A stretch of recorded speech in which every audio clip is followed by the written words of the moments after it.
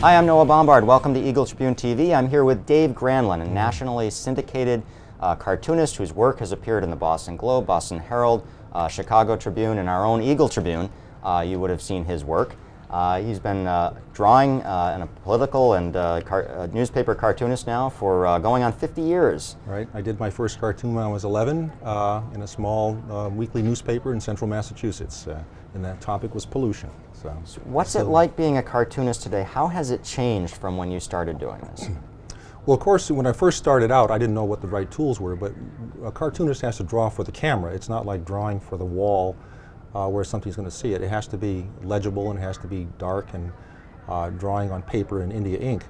Well, over the years, the medium that I'm using has gone from pen and ink, black and white, to something that is going to be used for full color online as well as in magazines, because we're in a color TV culture now and color internet, so why not color cartoons as well? But some newspapers haven't caught up with that just yet. And traditionally, a lot of your cartoons in newspapers have appeared in black and white, and we don't get, I mean, as we can see even from this cartoon up here, it has really rich colors in it.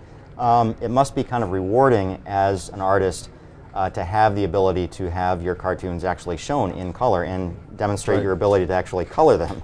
Right. Well, you know, someone told me once that a cartoon doesn't have to be color. The color is not going to enhance it and make it a better cartoon. It might make it a little more flashy, but if the message is there in black and white, then it'll hold its own.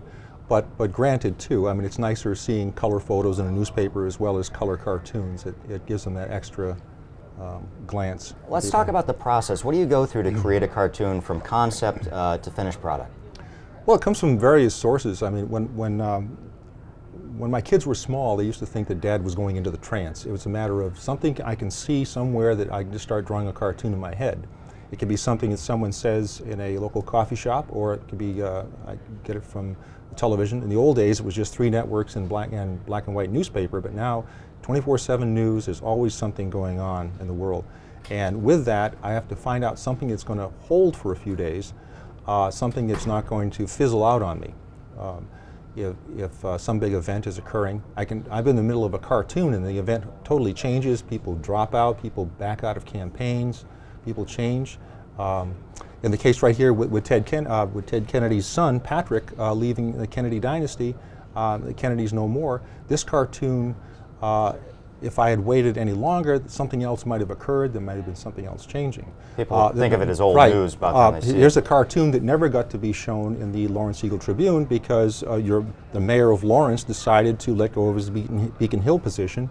In politics, this might have been ready to go, and when things occur like that, then you have to just scratch that and go on to the next topic. That's an interesting point, because news does change very rapidly. And does that happen very often, where you're working on a cartoon, you're very excited about what you're doing, and then poof, the news changes and it becomes irrelevant? How do you move on from that?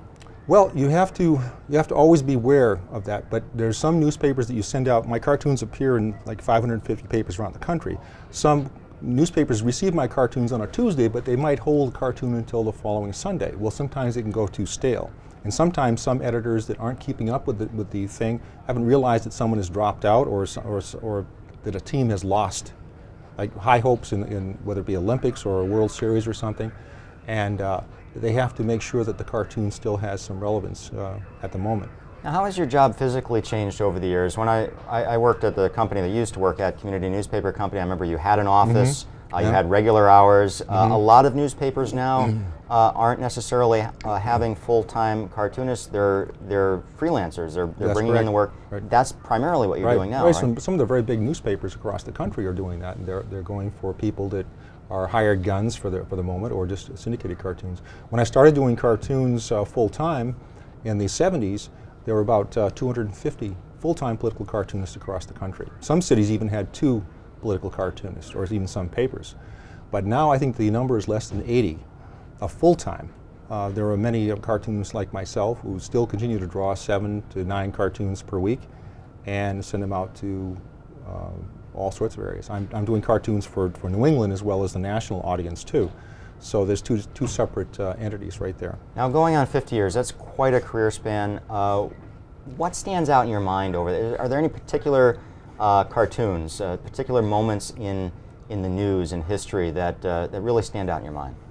I mean, there's been war breaking out, there's assassinations. 9/11 was one cartoon in particular. I remember your cartoon. Well, I won't really call it a cartoon because nothing was funny during that period. Yeah. Comedians weren't on television. There was just, people were in such a state of grieving that I did an illustration showing a weeping Statue of Liberty, yeah. because I happened to be in a Dunkin' Donuts at the time when I saw it on television, on the screen in the local Dunkin' Donuts, and I didn't know what was going on. When I realized what was happening, and then also too seeing the Statue of Liberty in the foreground with the billowing smoke coming out of the cities after the towers had fallen, I had an image in my head. I went home and drew it. That day I finished the illustration and sent it out. And that right there, I think, was the most emotion, because I didn't know what was happening. At the same time, I had this image I wanted to get into press. And I think the neat thing about artwork, even in a political cartoon or a newspaper cartoon, is it does seem to convey that emotion. I remember when that was published, and we had quite a few people who were asking for copies of it, and I think the paper at the time actually had some professional copies made up that they sold to folks who really saw what you had drawn and really felt it. Yeah, and it's all, you can never really gauge the emotions that go along with that too. There was a large group of people that were writing to me. They were upset with the illustration because they say, why are you showing the Statue of Liberty cowering? Why are you showing with the head down? Why don't you put a sword in the hand of the Statue of Liberty, go after the people that did it? I wasn't expecting the anger to be there. I was expecting the sorrow and the grief and the shock. But for some people, they went immediately to anger. And it was retaliation that they wanted, and they didn't want to see that. So you can never really gauge what the readers are going, how they're going to react. You just put it out there and hope that they interpret what you're trying to say. Where do you see cartooning going? What are the new things on the horizon? What are you looking at? Well, I'm hoping it's not going to be just a gag a day for the biggest laugh. For example, when Sarah Palin had her famous palm illustration, I mean, her words on there. Of course, I put some other things. I can see Russia, it says, you betcha, in 2012. That everyone jumped on that. And it's, even the White House chief of the press secretary came out with some cheap laughter as well. I mean, it's nice to have a little lull in the sniping, but we go for the backbiting back and forth, the nonpartisanship out of that.